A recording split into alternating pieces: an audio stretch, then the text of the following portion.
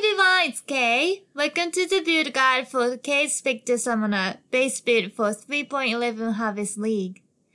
The base build is designed for League start and solo self-found. It can take you all the way from fresh start to endgame and even 40 challenges. It is completely made from rare items that you can pick up or self-craft. There are no uniques needed for this build. The passive tree, equipment, and gem choices give a balance of tankiness and DPS. It's not a glass cannon build, and it will work even in hardcore solo self-found. And there is a lot of space to do your own customization. The build is also very flexible, and you will only need to swap a few gems if you want to change spectres. For example, from Slave Driver to Redemption Sentry. There are also two build options, Pure Spectres and Spiders, which provide further upgrade paths. However, they are built around key uniques, which may be difficult to get in solo self-found. These build options are covered in their own build guide videos.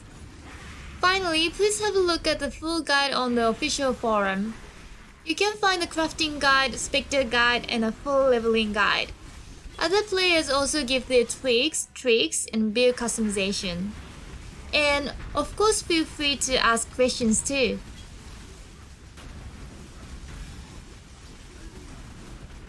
In this guide, I will talk about how the build works, how to summon spectres, how to play the build, the passives, ascendancy and pantheon, equipment, gems and links, and lastly a brief overview on leveling. As a summoner, your minions do all the hard work, and as a Spectre summoner, the main damage dealers are the spectres of monsters that you have killed. The base build is very flexible, and you can change spectres by swapping a few gems.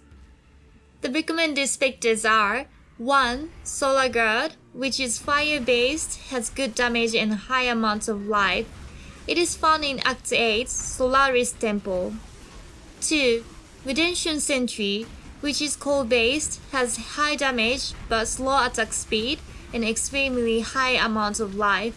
It is only available in special map encounters. 3. Slave Driver, which is lightning-based, has very high damage but also very low life.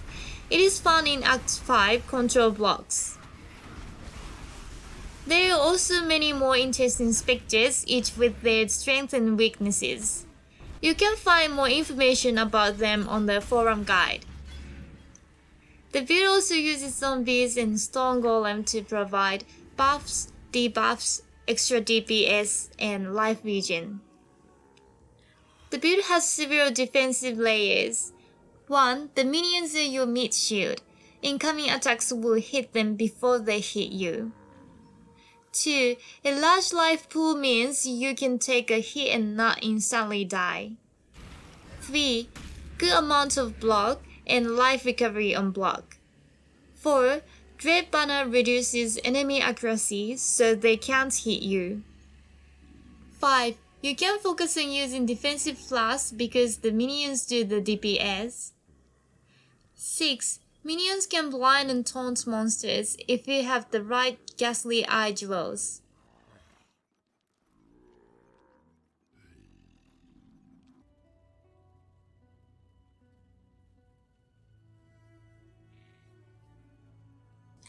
To summon a spectre, go to the correct place for the spectre you want.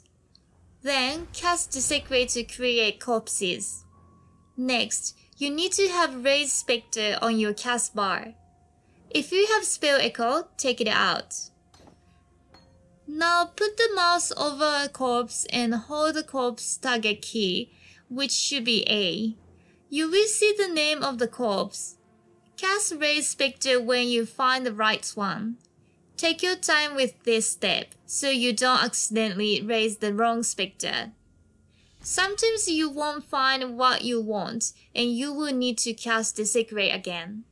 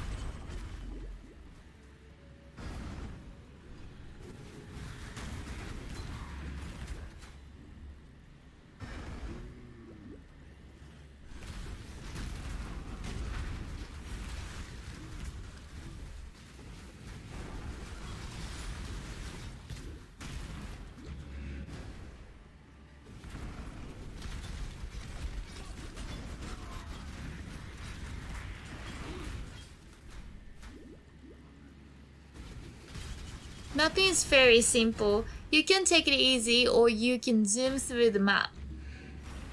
Cast Convocation to bring your minions to you if they fall behind or if they are in danger. You can direct your minions by attacking monsters with the bronze spell. Remember to use Flame Dash to get out of danger or to jump across terrain features. If you set Steel Skin to your left mouse button and set Always Attack without moving, it will auto cast while you are moving as soon as the cooldown is finished. This will also proc trigger if you have it crafted on your wand. For bossing, prepare by casting the brand on the ground before pulling aggro. The brand will attach to the boss and proc EE and curse. You also need to cast Deathmark on the boss. This forces your spectres to keep attacking and you will be able to move away and even off-screen kill the boss.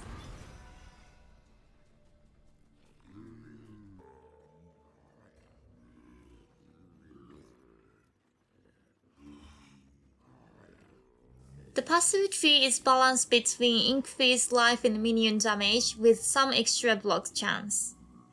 There are also a number of interesting notables, as well as things like more life, damage or block passives close to the passive tree for your own customization. The passive tree also passes close to 2 outer jewel sockets.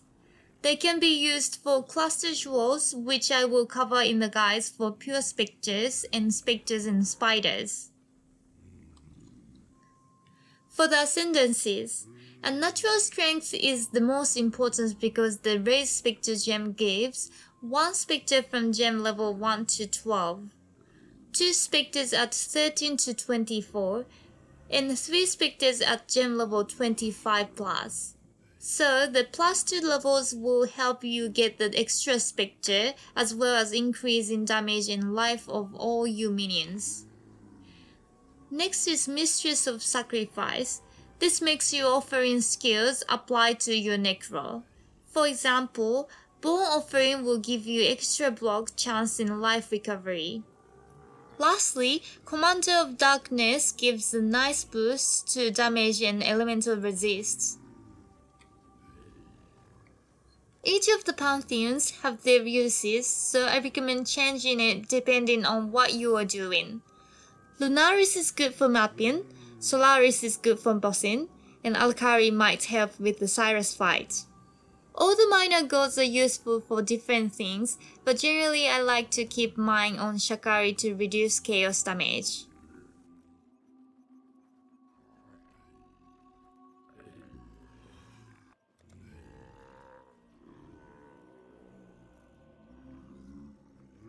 Overall, the priority is to get the highest life mods on all items. After that, make sure your elemental res is 75% and get as much chaos res as possible. Then you can look for these specific mods. For your weapon, you want a one-hander with minion damage. There are 3 options. You can use an Essence of Fear to craft a cheap wand. Level 3 hybrid chamber in the temple can drop a wand with double damage. Or you can fossil craft a convoking wand. It needs open suffix to craft trigger a socketed spell and 1 green and 2 blue sockets. For your shield, extra block chance, especially spell block is helpful. Shaper or Warlord influence gives the special mod recover 5% life when you block. It needs 1 blue and 2 red sockets. For your helmet, any base is okay, but Bone Helmet is the best option. The support minions will be socketed in the helmet, so look for or craft plus 2 or plus 3 minion gem level. Elder Influence gives the special mod Minion Life. It needs 1 red and 3 blue sockets. The body armor is where you will socket Raised Spectre. I recommend using an int base for easy coloring. Hybrid base is okay, but you should avoid dex or strength bases. Start with a 5-link or 6-link base and use an Essence of Greed. Later, try to get a body with +1 Spectre number. It is a drop-only item from Delve and comes from the special encounter which contains minion or aura items. It is not guaranteed drop though. It needs an open prefix to craft increased life. The socket colors depends on the Spectre. The common colors are 6 blue, 5 blue 1 green, or 3 blue 1 red 2 green. In space gloves are recommended because it needs 4 blue sockets. In strength 2-tone boots are recommended for easy coloring. To get the +1 Spectre gem mod, you need Elder Influence. You can then craft with bond fossils. It needs 2 red and 2 blue sockets. Citrine Amulet is recommended for dex requirements, but any base is fine. To min-max the passive tree, anoint your amulet with Death Attunement using clear, crimson, and silver oils. You will need Hunter Influence for +1 to all int gem. For rings, I recommend Vermilion rings. Coral is the next best. Stygian Vice lets you socket a ghastly eye for more stats, but a well-rolled leather belt is almost as good. For the ghastly eye jewels, look for Taunt and Blind. This will add more defensive layers. Of course, damage and attack speed is always helpful. I recommend the following flasks. Bubbling Eternal Life of Staunching for instant life recovery and bleed removal. Basalt Flask of Warding for fierce damage reduction and removing curses. Quicksilver Flask of Adrenaline for big speed boost. Jade Flask of Reflexes for evasion. Quartz Flask of Heat to give phasing, dodge and remove freeze.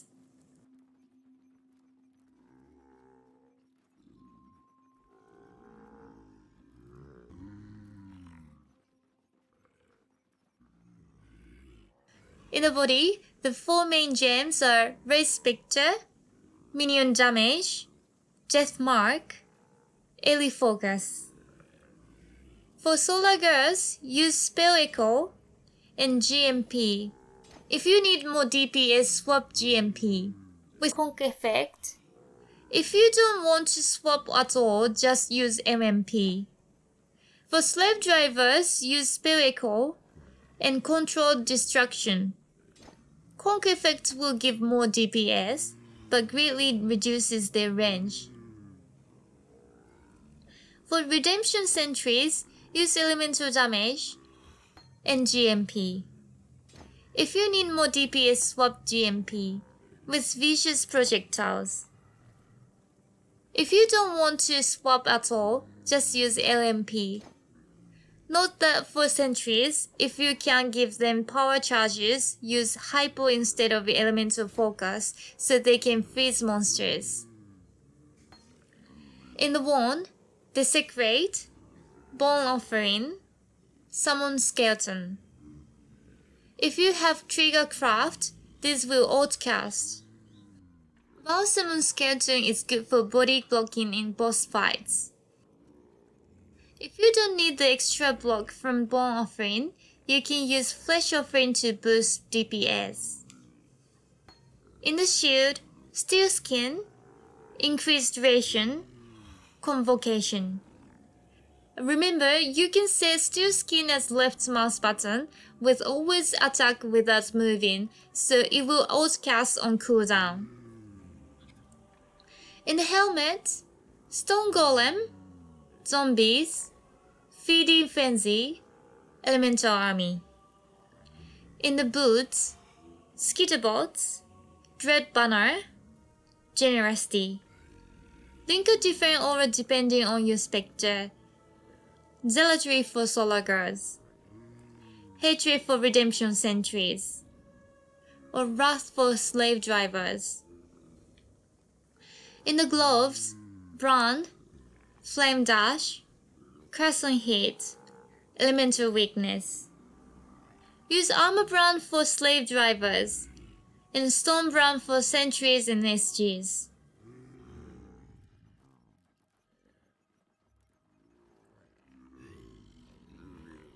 Here's what the progression looks like.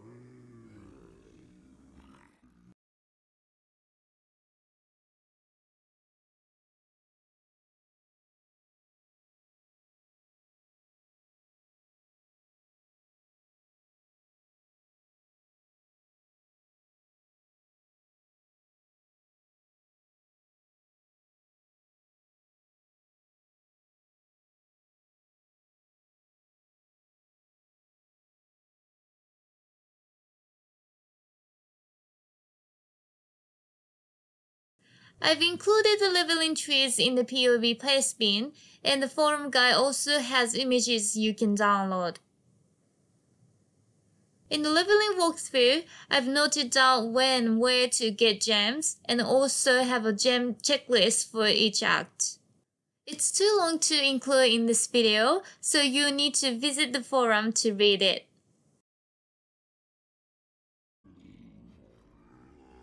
Okay, I hope you liked the video.